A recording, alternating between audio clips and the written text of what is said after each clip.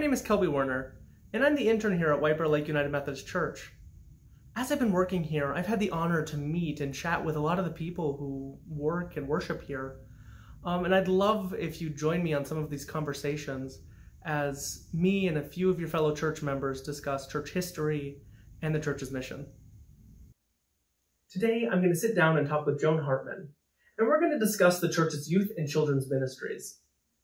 Now, Joan Hartman is the next generation's minister here at White Bear Lake United Methodist Church, and it's her job to make sure the kids have a fun environment that's also good for spiritual growth.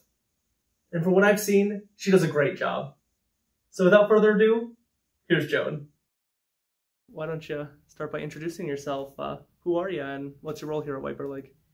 My name is Joan Hartman, and I am the next generation minister. And I have been played a role with White Bear Lake United Methodist Church off and on for about 15 years. Cool. So what's the youth and children's ministry like here at White Bear Lake? We have a great program because we have great families.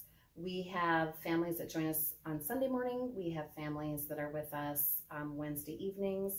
We have families that join us for camps. We go to 2 different camps, and we also have families that are with us for our pizza events and our youth fellowship events.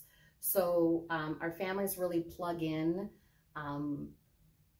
where it works for them, and every year that can sort of change depending on what their schedule is. So I like to think that we have a program that meets a lot of people's needs, and we're flexible as their needs change from year to year. How did you get involved with youth and children's ministry? That's a great question. I, about 20 years ago, knew that I wanted to try some things outside of teaching. I started out as a high school teacher, and so I was on my way trying a few different careers, and my Sunday school teacher called me up and said, "We are short on Sunday school teachers, and it is your turn." And so there was no way I was going to say no to that. So I showed up and I taught a few lessons, and I realized how much fun that style of teaching is, to really, where your primary goal is connecting with the kids and sharing Christ's love, and reminding them that church is a great place to be and people are excited to be with them at church. So that was, I got back into Sunday school teaching, and then eventually there was a education job open, and I thought, well, I'll try. I told them, I said, I'll give you 2 years, and it's been almost 21 years. Funny how that happens. Yeah. What does youth and children's ministry mean to you? Why do you think that it's important? I think it is important because it is such a unique opportunity for kids and youth and their families. I started doing some substitute teaching this past spring, and I'm reminded that in the public schools, your job is to teach the subject matter. Yep. And obviously show the kids warmth and friendship, but you're really there to teach. You really have academic goals. And here in the church, the goal is almost the reverse. So our goal is to be as inclusive as possible, and to remind them with how we act and what we learn about here, that we are here to be in relationship with each other and with God. So what's your favorite part of leading youth and children's ministry? My favorite part about leading any sort of program is that we can make it really fun, and that's a high value, to make it someplace where not only kids should go, but kids want to be here. So that could be high octane minute-to-minute games. It could mean a really fun cooking project. It usually means a lot of crafts, and we take time to do things that they just don't have time to do, usually at home or at school. So I think that is really what makes this church so great to be at, that we have a high value also on change. So this church also encourages things to keep evolving. And so in that way, we're really ready to meet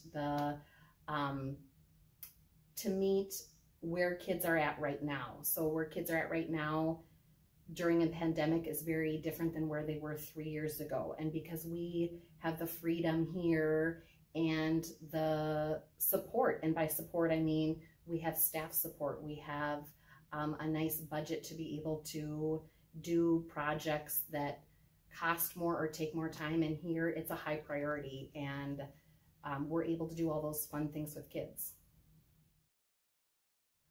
How can people who want to get involved? How can they volunteer? Just reach out to me or Bill or Christine, and I'll contact you. We have a lot of spots. I know several years ago, I always think about where my mother was as a Sunday school teacher. She was the 3-year-old Sunday school teacher for about 10 years. You know, and she was there every single Sunday. Now, you know, fast forward to how many years later, we have teachers that are here once a month, either on Sundays or Wednesdays. We have volunteers who come and just help out at events. You just want to be a food person, or you want to help with rides. We also have people who show up maybe one day of the year to talk about their passions.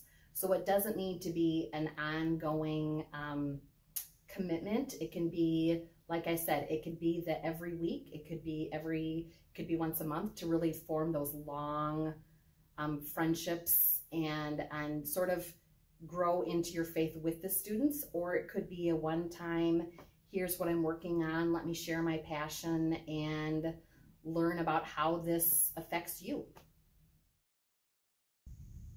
Thank you so much for joining us today. I hope you enjoyed our conversation just as much as I did. If you have any further questions about the church's history or its mission, or feel called to get involved somehow, please feel free to contact us. Also, to keep up to date with all things White Bear Lake United Methodist Church, be sure to follow us on our socials and to check our website. So with all that said, I hope to see you next time.